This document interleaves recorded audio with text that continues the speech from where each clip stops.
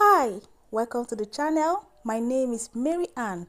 In this channel, I bring you tutorials on fashion DIYs from dressmaking, bag making, and fashion accessories. Today, I'll be showing you a very simple method on how to make this beautiful palazzo pant. So without further ado, let's get started.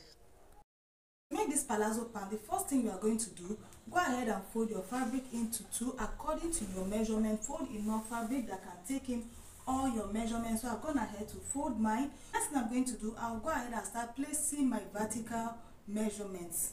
After folding my fabric into two, I also went ahead to mark out my guideline. This line is going to be serving as my guideline and my waist point. This palazzo pant is going to have a 1.5 inch band, so I'll be subtracting 1.5 inch from all my vertical measurements. I'm going to be replacing that with my band later. So the first thing after marking out my waist point, the next thing I did was to mark out my hip point.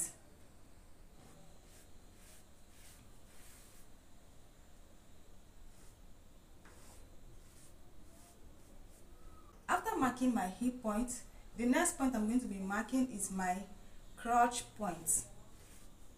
My crotch point is at 11 inches. So look at how to measure your crotch point on the diagram. That is how to get your crotch point. So mine is at 11 inches. So I've gone ahead to mark my 11 inches. So from my crotch point to get my thigh measurement, I came down by 4 inches.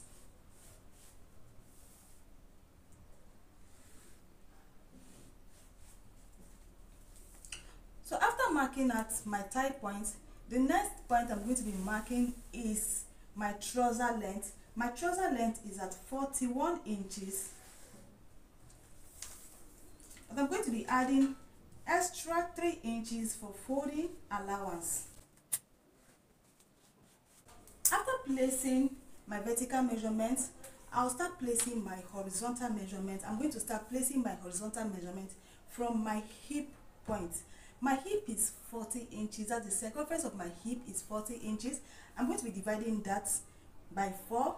40 inches divided by 4 is 10 inches plus 1 inch sewing allowance. I'm going to be marking 11 inches. I'll be extending this 11 inches to my crotch depth, and I'll be adding 2.5 for my crotch extension. So this point is for my thigh. My thigh measurement is 23 inches, but because this is a palazzo pant, I'm going to be using 25 inches for that. So 25 inches divided by 2 is 12.5. So 12.5 plus 1 inch sewing allowance, making it 13.5. I'm also going to be extending my hip measurement to my waist point. After extending my hip measurement to my waist area, I'll corner to my hip measurement and make a curve connecting my crotch extension. The next thing I did was to extend my crotch extension to my thigh. So this is my thigh measurement plus the sewing allowance. What I have is 13.5 inches. I'll be marking out a straight line from my thigh to my trouser length with 13.5 inches. That is my thigh measurement. So I'm going to be marking 13.5 inches all the way to my trouser length.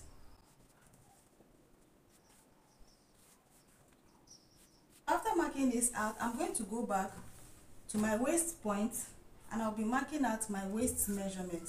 So from this point, I'm going to be marking out my waist point. My waist is 32 inches. 32 inches divided by 4 is 8 inches. I'll be marking 1 inch for my dart. I'll be marking 1 inch for my sewing allowance. So I'm going to be connecting this point to my hip point.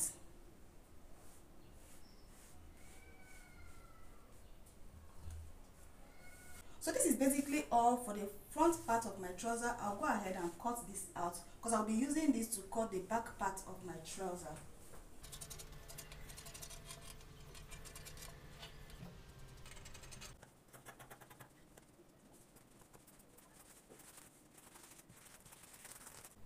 Cutting the front part of my trouser, I'll go ahead and fold my fabric again. So this time around, what I'll be folding is going to be larger than what I folded the first time to cut out my front pattern. So I'm going to place my front part on my folded fabric again. I'm going to place this. I'll be using this front part to cut the back part of my trouser, but I'll be making some alterations in the measurement. After placing my front pattern on my fabric, at my waist point, I'll go up by 2 inches, go above 2 inches my waist point, and at my crotch extension, I'm going to go out by 2.5 inches. You can make yours 3 inches or 3.5 inches depending on how big you are. So from this point, I'm going to be going out by 2 inches.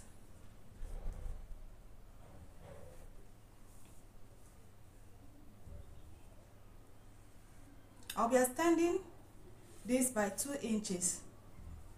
I'll be extending this pattern by 2 inches.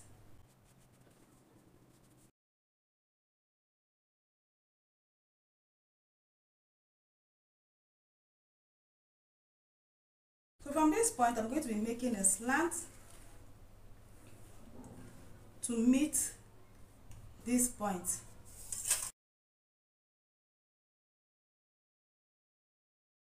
After using my front pattern to get the back pattern, I'm going to cut this out. So I'm still going to make an alteration at the waist area because of this extension I added, because the waist is meant to be fitted. So I'm still going to alter the measurement at my waist area. So after cutting this, I'm going to do that.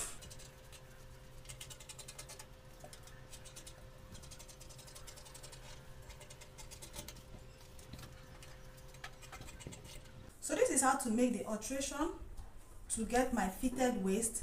After measuring the waist of my front pattern, what I have here is 10 inches. I'll go to my back pattern and measure my 10 inches. I'm going to mark out my 10 inches. And I'll be connecting it to my hip point. So this is going to be the new waist for my back pattern.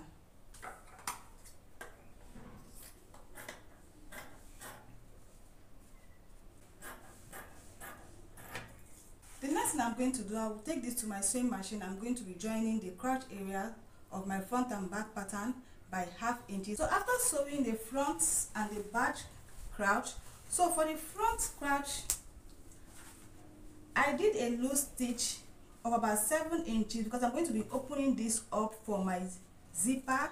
I'm going to be fixing my zip at the front of my trouser. So I did a loose stitch of about 7 inches at the front of my trouser. I'm going to be fixing my zipper here. I also went ahead to hold my dart by 4 inches.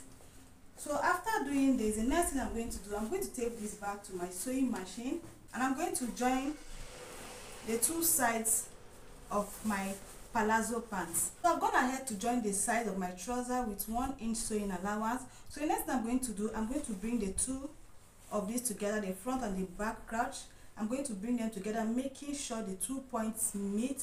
So I'll be sewing this by ½ inch all the way to the leg of the trouser. After joining the sides of my trouser, I've also joined the inseam. I also went ahead to attach my zip at my center front. You can attach your zip at the side of your trouser depending on where you want your zip to be. I also prepared my band for my trouser. So remember, we left 1.5 inch for our band. So the length of my band is my waist circumference plus 4 inches. So my waist circumference, I added extra 4 inches. So I also went ahead to iron light gum stay on one side of my band. You can leave yours, that is optional. I also went ahead to fold one side of my band, that is the side that has the gum stay, by ½ inch. So I'll go ahead and fix my band on my pants. So the next thing I'm going to do, I'm going to open up my zipper.